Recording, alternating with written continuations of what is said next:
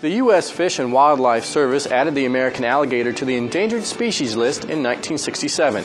20 years later, the reptile was considered recovered, so they removed it from the list. But at Fort Benning, officials say they've been keeping an eye on the reptiles to make sure the population there doesn't decline. James Williams has more. A 7-mile stretch of the Chattahoochee River runs through Fort Benning, Georgia. It's an area home to several threatened or endangered species. On any given day, you might see a wood stork or two. On this day, we were looking for alligators. They're no longer threatened, but the U.S. Fish and Wildlife Service has asked the states to monitor the reptiles to ensure their population remains stable.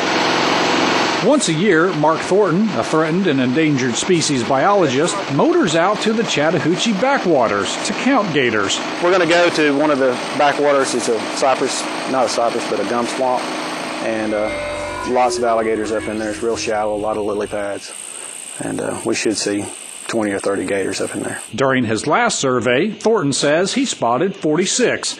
The reptiles were threatened in the 1960s due to aggressive hunting and habitat destruction. The gators survived extinction in the mid-1980s because of federal protection programs, habitat preservation efforts, and a reduced demand for alligator goods. Gators have found a safe haven at Fort Benning because no one is allowed to hunt them on the installation.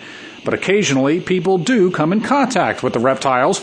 When thousands more soldiers arrive at Fort Benning in the coming years due to BRAC, you can bet there will be more encounters. It's not a major concern. There's probably going to be some more interaction, and we may have to relocate a few problem gators near the rec centers and in some of the larger ponds. Monitoring alligators at Fort Benning is not time-intensive, but it is important for the continued preservation of the animal and the safety of residents there. James Williams, Fort Benning, Georgia.